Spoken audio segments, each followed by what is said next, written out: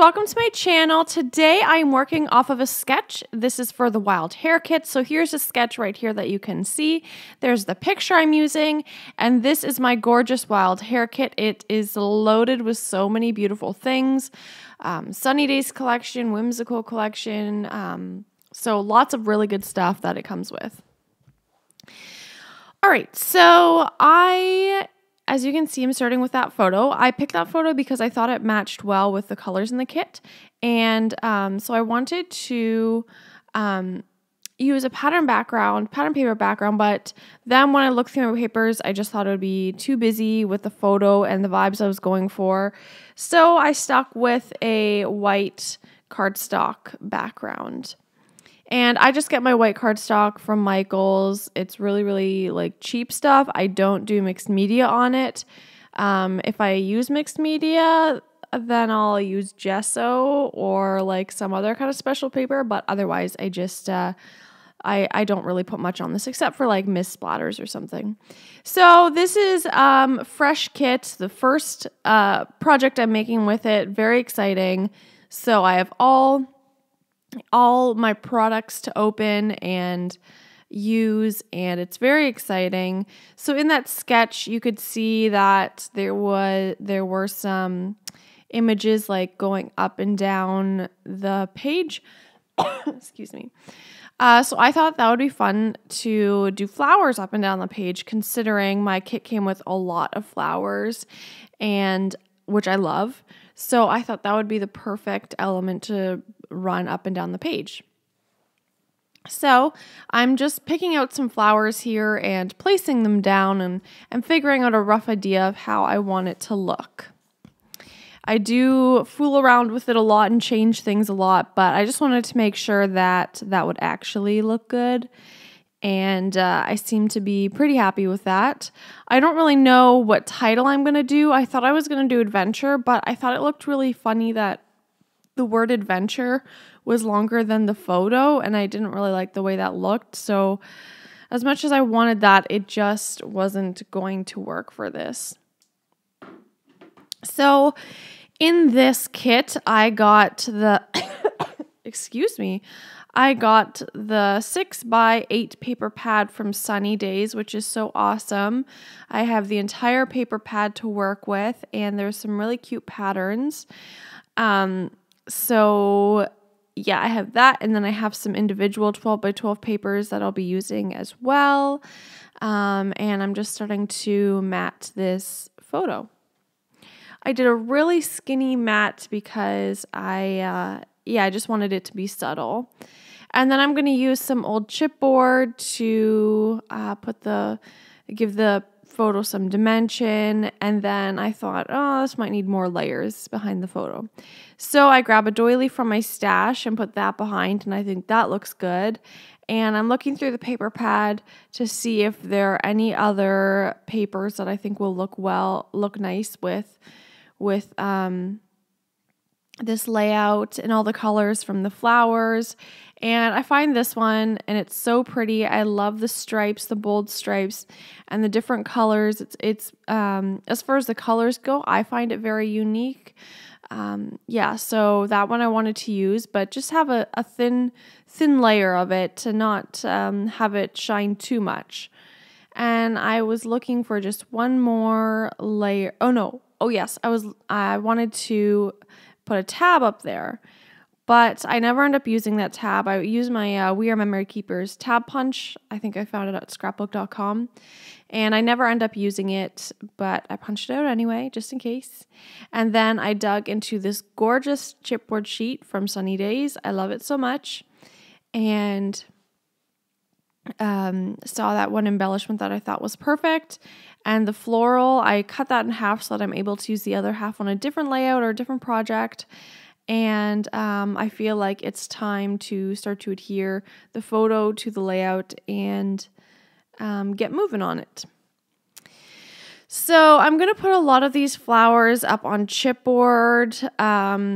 I wanted it to be a nice layered look and to have lots of dimension and, yeah, like I said, layers and everything. So I do 2 layers of chipboard for this one because I wanted it to overlap that chipboard piece you see on the photo, but I also had chipboard already underneath the photo. So it was like double chipboard. So if I wanted it to layer properly, then I needed to do two layers of chipboard, which is what I did.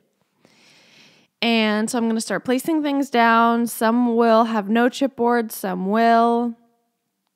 And yeah, just finding good placement and the right colors. And this yellow flower doesn't actually end up staying. It just didn't, that bright yellow didn't quite match with anything else. There just wasn't any other of that bright color in it. Even that yellow there is more of like an orange yellow in the one to the left of the photo. So yeah. So that bright yellow just wasn't anywhere else in the layout. So it didn't feel like it fit or made sense in it. It stood out too much to me. And yeah, so I'm just going to layer up these different flowers. If you've never heard of the Wild Hare kits, it's a kit club. Well, it's not a kit club. It's a kit, but it's not really a club. You don't subscribe to it where you get it every month. You just pick it out whenever you would like it, which is so awesome and convenient and makes you feel like you have more control of it. And so there are two different kinds of kits, a deluxe and a petite, and you fill out a style profile and they will curate a kit just for you for the projects you're making and the products you like to work with. And it's really awesome, and you get a surprise at your door with these beautiful products in a kit that was personally made just for you. So it's really awesome. I love it. So for the title, I wanted to do a combination of different types of like fonts. So I took the Trip from that thicker pack that I have, and then the Fun from the Maggie Holmes chipboard, and the title is Fun Trip. It's not a very exciting title, but it is what it is, and I think it works. Yeah, and I think it looks cute. I think more than anything, it's pleasing to the eye than is actually interesting, but I don't really care about how interesting the title is as much as I do about how it looks, if that makes sense. I don't really need an interesting title to enjoy my layout, if that makes any sense at all. And now I'm trying to look for different ways to layer up around in the flower arrangements. I don't know what to call it. And I find these cute hearts in the chipboard, so I scatter those around my layout, and I'm loving how it's looking so far, but I feel like it needs something more in the flowers. I didn't really know where to go with it, and then I was going to take that one off, but that didn't work.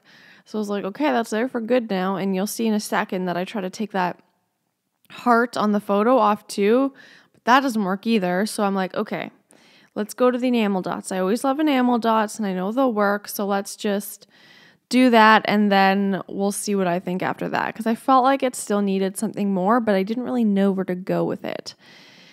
So I put the enamel dots on, and then I go to the chipboard and think, what if I just put like random items throughout the chipboard? Because it doesn't totally have to make sense, right? I kind of just wanted it flowers. That's why I was looking at all the flower die cuts, the chipboard, but they just stood out way too much. So then I grabbed some other little things, like you'll see in a second.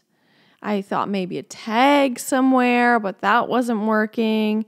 And then this airplane I bring in, and I actually do end up keeping that one there. And I think I keep the sunglasses, and I just put little images, little stickers around the layout. And I think that actually really helped it make it look more full and complete and put together.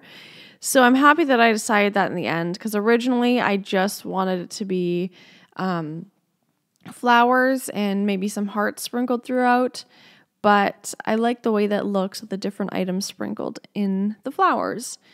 And now I'm going to take this Tattered Angels mist spray that I'm almost out of, so I'm going to need a new black mist spray eventually, but I'm just going to lightly mist that or spray, not spray it, but make some some droplets around the page, and that really completed it off. So I'm really happy with how that looks.